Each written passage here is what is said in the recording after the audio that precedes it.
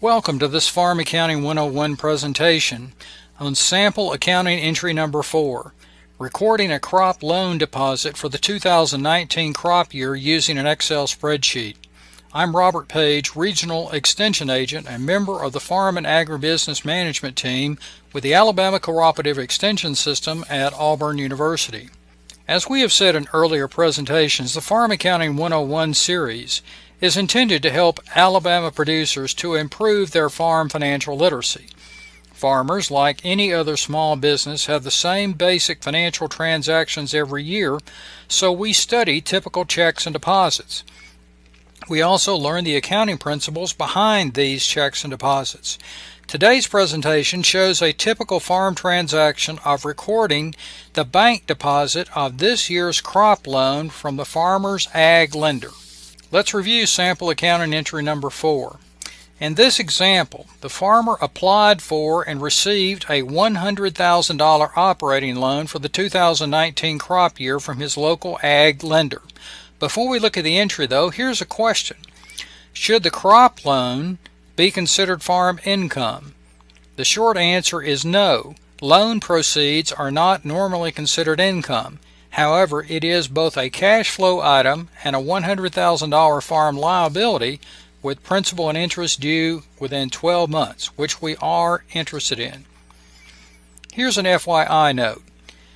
If the crop loan was not repaid or forgiven by the ag lender for some reason, it may be considered income. Check with your tax preparer for further details on forgiveness of loans. Now let's switch over to our Excel spreadsheet. In this example, we are now looking at Sheet 1, shown right here at the bottom under Part 1 Income. Our earlier presentations have concentrated on the sheet for number 2, which were expenses. Today is shown as an income sheet.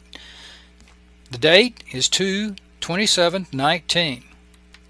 We received the funds from the ag lender 2019 crop loan proceeds. So we received $100,000 in bank deposits, which is shown here in column C. Now, is it entered as an income item in columns D or later? Let's scroll. The answer is no, it's not. It's not sales of livestock. It's not anything that would be considered a loan. It is simply, an income item. It's simply a loan from the bank for the crop year. Therefore, in that example, we just put it in column N, Other Cash Adjustments. Then we check, are we in balance? Yes, we are. Looking at column O, we are in balance.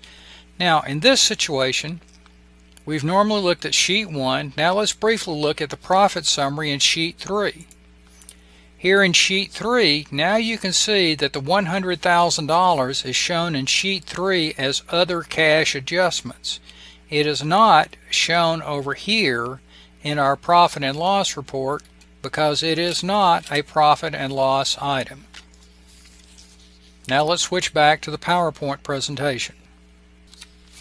For those of you that have not seen this spreadsheet yourself, it is available for producers to download. To find this spreadsheet, visit the ACES website at www.aces.edu and select the topic tab entitled Farming and then the Farm Management to find the article entitled Using an Excel Spreadsheet for Farm Financial Records. There is a link to this spreadsheet embedded in the article. Now let's briefly review the accounting entry for this bank deposit we entered into Excel. This is a simple rather than a compound entry. In line 1, cash, farm checking, which is a current asset, increases with a debit entry for $100,000.